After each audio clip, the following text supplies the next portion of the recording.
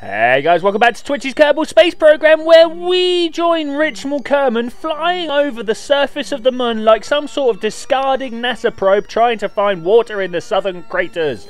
Hey guys, how's it going? So I left you with this scene last time and gave you a little bit of a cliffhanger, shall we say. So like going, can we land it, can we not? More importantly, can we land this where we want to land it? You'll see that I'm doing slightly off-axis burns here because I'm trying to get my trajectory, as demonstrated lovely by the map page here, over towards the navigation markers down in those corners there. Now, with a little bit of a right click and a bringing up my active navigation marker on my ball, because that's where I keep my inactive navigation markers, I start thinking about how fast I want to be hitting down onto the floor. Now, obviously, my main aim here is to be going forward quite fast, but not down very fast, because I want to travel the surface of the moon as much as possible, but I don't want to slam into it too fast, because whilst these landing gears are great for landing, and believe me, they really are really good for landings, they're not exactly all that great at like high impact landings. You'll notice right now on screen that I'm trying to do a crew report. Unfortunately, I am too low down on altitude to be able to do that, so I need to bring myself to a stop. I needed to be above 10,000 meters to be able to do it at this particular navigation point. So my main things that I'm keeping an eye on here are obviously my vertical speed indicator up at the very top there.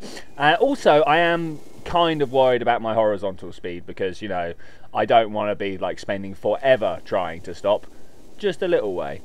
So we're going to come in for a nice soft touchdown because we overshot and it's time to do that sort of thing. This is of course my first in the field landing, so anything could happen here, but I am feeling relatively confident as we are down to less than 20 meters per second flight time. There we go, brilliant. Touchdown happened well, and we're just going to wait for our brakes to mark it out. Now, I took a little bit of a break here, and you'll notice that when we come back, you'll see up there, possibly saw up there in that list of stuff, we are actually within the zone of what is it, 3ST25, the one that we need to be above 10,000 meters for, and to get our crew report. So I just kind of pushed myself up in the air. I think this will be the way to do this, and unfortunately, for some reason it doesn't. Even when I'm this far above, it doesn't. And that leads me to go, today's episode was supposed to be all about Richmal Kerman, like being an absolute badass and finishing his mission and just being the glory and like stomping all over Jeb. Unfortunately, things didn't quite go according to plan. So today's episode is actually going to be about how not trying to look stupid, in fact, makes you turn out to look like some sort of mentally backwards baboon smashing his face onto a keyboard. Which is actually how I felt for the vast majority of this mission here. So anyway, right now I'm just like, why isn't it working? I'm doing everything I can. I'm floating above it. I'm exactly on the point, or I was exactly on the point where I was doing it. I was like, well, this isn't going to work, and I am fast running out of fuel, so I really need to put this thing down before I just kill Richmal and everything goes wrong. So that's fine. We're just going to let ourselves float down to the ground. A little bit worried about how uneven the ground underneath us might be, but we'll nail our vertical speed and then just try and get the horizontal speed to be a perfect touchdown, just like that. It's amazing. I'm blown away with how good I was at this. So we're going to change our drive capabilities. We've turned off the underneath engine, so we're no longer going to fly. And we're just going to scoot along on the power of this back engine here, which I feel should be relatively easy. All we need to do is bounce along and not take too many solid hits. And then this crater happened. So I'm like, okay, well, whatever, I need to go this way. So if I just keep my vertical speed roughly 0, I should be able to go from one crater lip to the other. And I thought this was a fairly solid plan at the time. Unfortunately, I didn't quite get on the keeping myself buoyed up enough, but that's alright. We land on our landing gear and everything kind of goes alright. We keep control, and then for no reason I explode on the ridge, and I was annoyed at this. So we do a quick load to put the Alone Ranger back where he was before we started taking off, and we come back to the bang zoom. Now we know this can make it to the moon, all right? We've done this once before, but this is all old technology here, so what we need to do is just give it a bit of a revamp. First off, we didn't need 2 fuel ports on there. We only needed 1 fuel port on there, and then I very quickly realized we don't actually need the stay puckneck. We have a much better probe core somewhere, There we go, the Probodyne, amazing. We stick some solar panels on the side, and then I'm like, wait, whoa, we've got a very restricted part count here. What we should be doing is putting the most efficient stuff that we on as we can, and that is not these single cells here. What we actually need is to put on the big cells. The multi-cells, sorry, the ones that are like 6x2 wide. I also put this big battery on the top, and I will change that because I realised that the Kerbals can't pick that up, and that will become important later on. So this is the Bang Zoom 2. It's time to go to the launch, and I'm like, oh, it's night time. This is horrible. Let's quickly time accelerate our way through. I mean, we don't really care about the landing conditions, but this takeoff condition is all important, of course. So there we go. We've gone through the entire night, and we're just going to come down towards the day again. Not overly impressed with where the moon is compared to Kerbin. Like, we've now got to go off the night side, but that's no problem. And why isn't my SAS firing up? What's going on here? Of course, we've just spent all night going through everything. Our electric charge is going to be down. So we quickly recover the vessel and put another one in. I cut all that out for you because no one needs to watch that. And we're going off to orbit. So this is a fairly standard procedure at this point here. I mean, we boost our way up and perform a gravity turn. Once we're up out of the atmosphere, we try and keep our apoaps as low as possible while circularizing our burn, and indeed wait until we go round a circular orbit and see the moon rising above the horizon before we thrust for all we're worth, because we know that this makes us miss. Ah, we're miles away. But no bother, I did a quick save on the launch pad, so we'll bring her back and we'll make the same launch. We will even, on the way there, have a look at the Majestic Eye and see how much of the map is filled out. As it turns out, it is an incredible amount. We time warp our way up to the moon's sphere of influence and realise that we didn't deploy our solar panels, so we are completely stuffed here. You would have thought I would have been bored of this particular mission by this point, and indeed, actually, I am more than a little bit bored of it by this point, but I took a little break and we've launched this one again. We get ourselves out to the sphere of influence. Everything goes incredibly well, actually. We have a real close periaps down at the surface of the moon, so close, in fact, that we can start, adjusting ourselves real close to our landing points and try and get where we want to go. And now you notice these outside fuel tanks are quite low on fuel. This is incredibly the plan. We intend to get rid of those as we're coming in for landing, and hopefully you only use the smallest bit of that central fuel tank for the actual landing, as you know, we need to use that all in our rover. Okay, so we're coming up for a new staging here, and I am feeling confident, supremely confident. I'm even thinking about getting my landing gear out because we're so close to the floor. The one thing we need to do is just perform this explosive staging that completely destroyed my entire vessel. Literally the only thing I've got left are solar panels, a probe core, and that battery there. I've got no way of saving this at all. There are no rockets, there's no RCS. The only thing I can do is flap myself around. There's not even any air resistance to try and bring myself down slowly somewhere. We're just gonna have to watch this and all the bits, all these bits indeed, look at this one spazzing out there, come down to the surface. And you know, at 5 kilometers, not long to wait. Explosions all round. So the next version of this craft, number 4, if you're keeping count, has got itself into this sort of encounter with the moon. Obviously that is a bit further away than I would particularly like, and I have a question for my technical advisors out there. I'm sure you guys know who you are. So I want to move my periapsis both further south and closer to the Mun here. Now, I know obviously I want to be making an anti-radial burn to move my periapsis further south, but do I want to be making a retrograde or a radial burn to bring that periapsis down when I'm in this particular point? Because obviously I am not up at my apoap, so I don't think retrograde's going to be the most efficient, but I also know radial burns are just inefficient anyway. So yeah, answers on a postcard, please. Best answers get a reply in the comment section. Woo! So, with all my orbital manoeuvres finished, I decide that it's time to spin up to get rid of these side tanks here, as last time, obviously, it completely blew me away.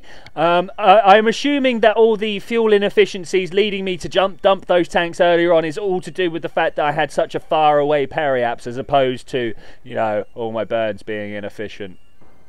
I don't know. We'll see how that one pans out afterwards. But what we really need to do is try and get my orbit going right over the top of this rover here. We need to get as close as possible, because the closer I am, the less chance there is of me just blowing everything up. Unless I'm too close, of course.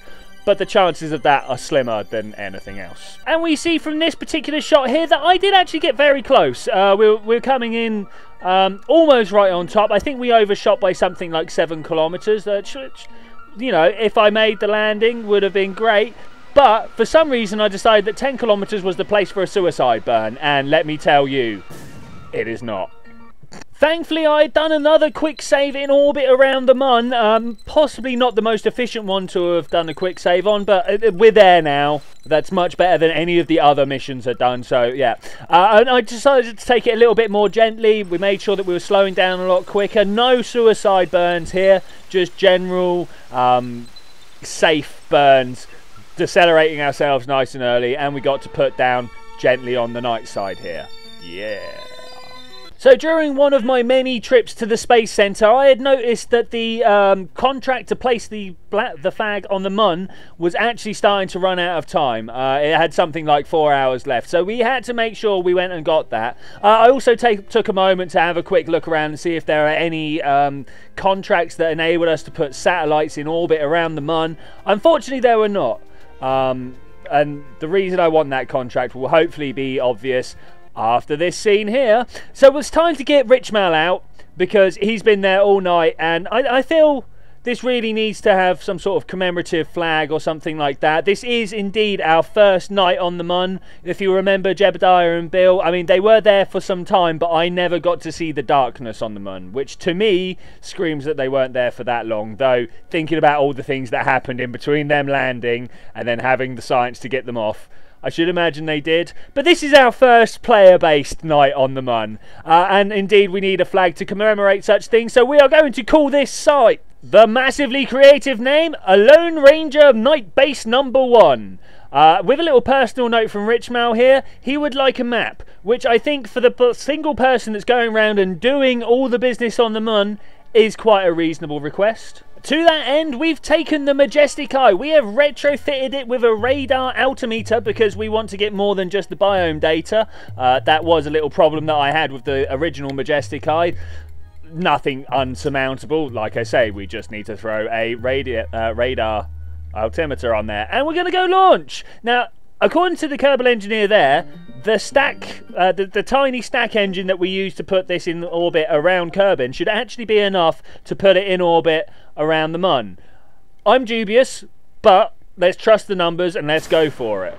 Well, what do you know, it worked. So we've just come into the sphere of influence of the Mun here, and I did slightly overshoot here, putting us into a nice retrograde orbit, which I actually quite like. Not many of my vessels end up in retrograde orbit, so I think just having one there to cause like double the velocity damage when it smashes into stuff will be an interesting challenge. I try and put it into as close a polar orbit as possible, because if you remember from when we had a look at the map from the actual Majestic Eye round Kerbin, we were missing the poles. And whilst that is like alright if we're just exploring our home planet, if we're looking at other planets, I think we want to be able to see everything everywhere. It's not too unreasonable, isn't it? Especially when we're trying to give this actually as a roadmap to a Kerbal that is on the planet's face. So the only real things that I need to do to make sure this functions as good as possible is to make sure that my periapse is about 250 kilometers, which at the moment I had actually managed to push it a little bit low. That's no problem. We're just going to spin ourselves around so we're looking at our prograde, then boost a little bit up. Like I say, we're at 190 kilometers, so we don't really have to push that far. And as soon as it, 170 in fact, and as soon as it comes anywhere close, we will take that as a good one, and we're just going to wait our way down until we get down to periapse, where we make just a simple circularization burn. I do wait just a little bit beforehand because we want to get rid of this back end here. I make the call to get rid of just a little bit of the fuel so that we can end up flying around just with this ship, and indeed we put it into a nice circular orbit and just have to wait until morning so we can take Richmal out for a flight, which should be easy enough. I mean, all we need to do is travel this 5 kilometers underneath the gaze of the Kerbin system to make our way over there, and you know, it's simple. It's a 5 kilometer drive. What could possibly go wrong? So we go into IVA view and we just have a little bit of a trundle around because, well, this is nice. Unfortunately, for some reason, and I still don't know why, I didn't turn my SAS on, and you will see here that I still do not have my SAS on. So this can really only end badly, especially when your wheels come off that far off the floor.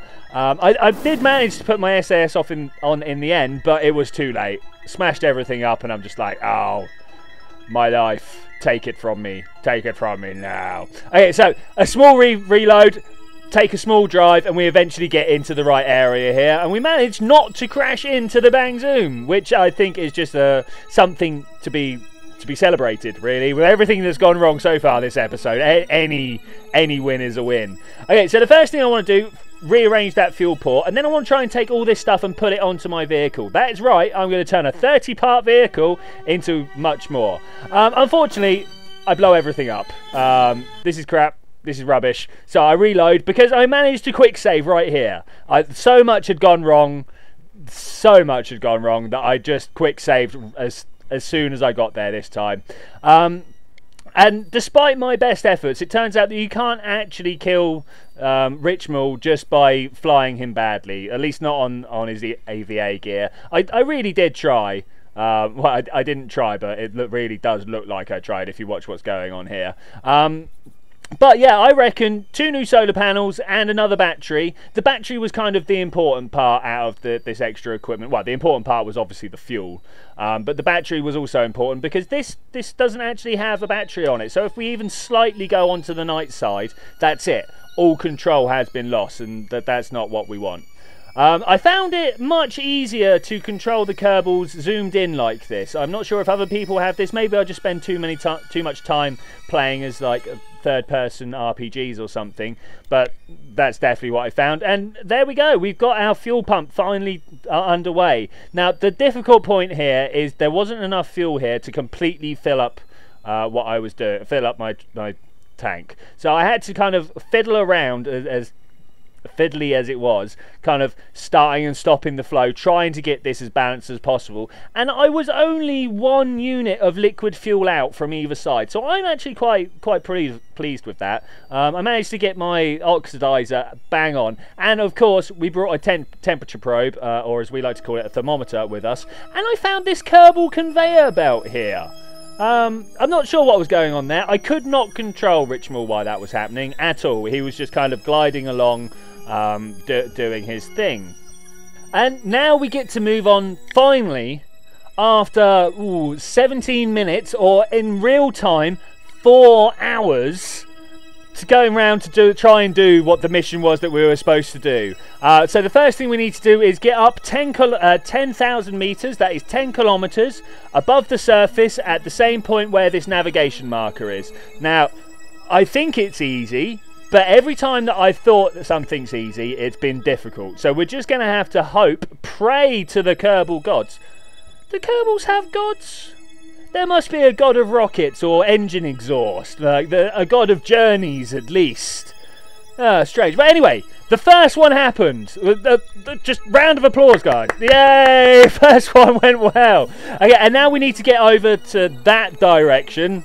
I can't do any better than the direction we're pointing at. Fly over the top of our overnight stay and kind of drift down the other side. Heading slowly but surely towards the Kerbal Hall of Fame, where all good Kerbonauts go to spend the rest of their days. Obviously, as the first sort of proper surveying mission of the moon, Richmal is all but guaranteed a place in there, right next to Jeb, probably, because Jeb doesn't have to do anything to get this sort of accolade, it turns out. Jeb's just Jeb. And there, finally, we've entered the zone. We have done our mission report. We've got the flashing green lights in the corner, and I say thank you very much for joining me for this absolute debacle of a mission. I will see you next time, where maybe we're going to do some more stuff with Richmal. Maybe we're going to buy Patch Conics and go to Minmus. Let me know in the comments which one you want to see. Bye!